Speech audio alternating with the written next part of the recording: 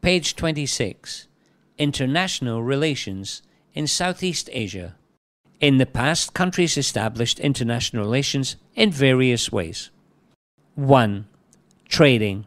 In the past, currency was not used, but people brought goods to exchange with one another when they produced things in large quantities or had a surplus after their own consumption, such as exchanging rice for coconuts, known as bartering.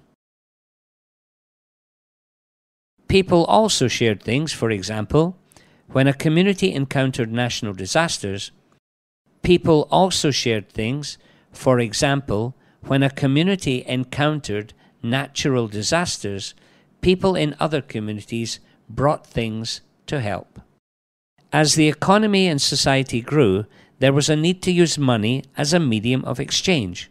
For examples, weavers would sell their cloth in exchange for money, and that money was used to buy the things they needed.